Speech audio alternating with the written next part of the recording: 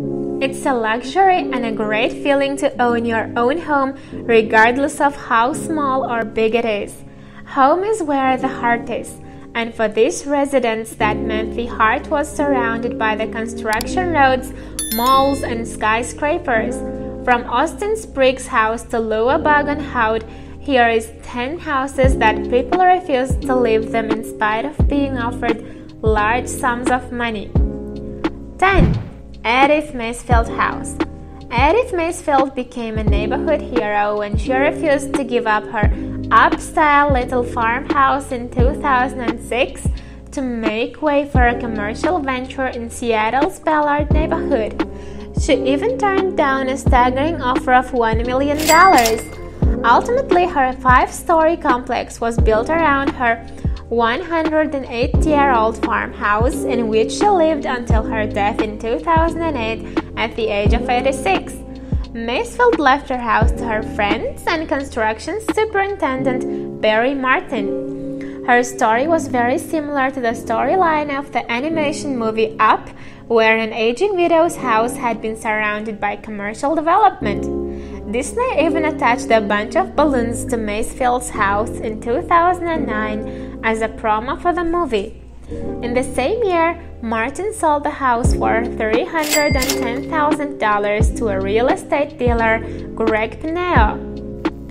9. Luobaogen House. In 2011, Chinese homeowner Luobaogen made world headlines when he refused to give up his property in Wenling, China to make way for a highway. He claimed that the compensation for relocation was too low. Lucky for him, modified Chinese rules now state that homeowners cannot be forced to leave their properties without an agreement. The house was partly demolished and the highway built around it. Although all of the tenants vacated the building, Luo and his wife remained. In December 2012, after a couple of months, Luo finally relented after authorities offered him a higher compensation of 260,000 yuan or $41,000. The house was demolished soon after. The $1 Million Corner. The $1 Million Corner refers to a 5-story building that stands on the corner of Macy's on 34th Street and Broadway, and which had been purchased by Robert Smith in 1900 for $375,000.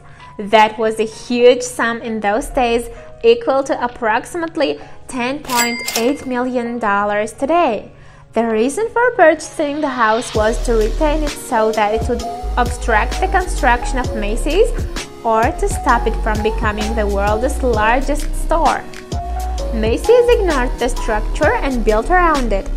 Today, the building still remains and also carries Macy's banner, which reads, "The world's largest store." 7. Austin Spriggs House. Among people who refused to leave their homes, Austin Spriggs was offered $3 million for his architectural firm, which stood right in the middle of commercial projects during the height of the estate boom in Washington.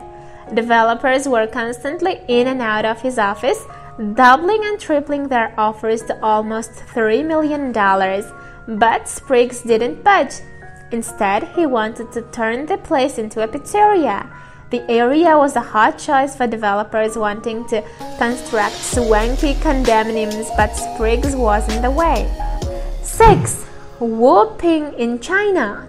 Wu Ping became somewhat of a celebrity when she held out a development company trying to requisition and demolish her house to make way for a supermarket in Chongqing, China. Wu's house stood defiantly right in the middle of the construction site, even as skyscrapers sprung up all around her home. Along with Wu, 281 families rejected compensation for new homes and to move from the site in 2004.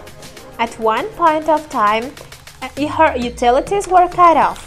Her house was finally demolished on April 4, 2007, but this time she received a huge settlement of 1 million yuan and a new apartment. Wu's story was reported in tabloids across the world, and she became an instant celebrity overnight, where she has also appeared on TV shows. 5. Nail house in Western China. In cities across China, there were several incidents where people refused to vacate their houses to make way for their developing projects, thus the construction started and was completed around them. They became known as nail houses, as they stuck out like a nail that refused to be hammered down.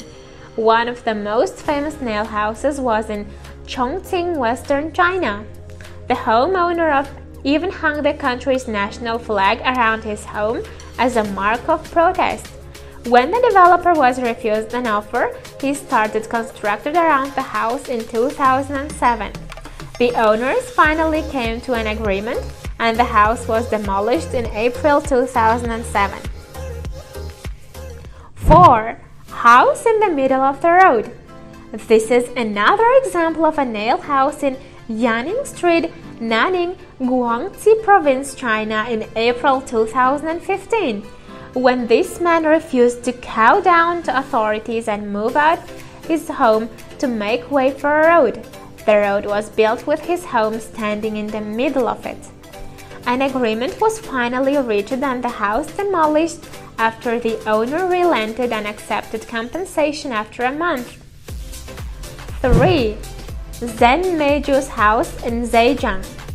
Zen Meiju's house was almost on the verge of demolition when she stopped in Ruiyang Province, China on July 2013. Jem refused to move out because of the paltry compensation made by the developer wanting to build business plaza. Her water and electricity was also cut off, but she did not relent and was unwilling to give in. It was reported that she continued living in the half-demolished building without amenities. 2. Nail grave in Taiyuan, China. This incident happened in Taiyuan, Shaanxi Province, China in December 2012, where a family refused to move their property that was used as a graveyard.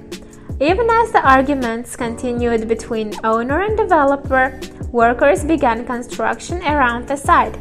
The 10-meter and high mound was eventually relocated after an agreement was reached and the developer paid 800 yuan. Nail house in shopping mall, Changsha, China. This is one stubborn owner among people who refused to leave their homes.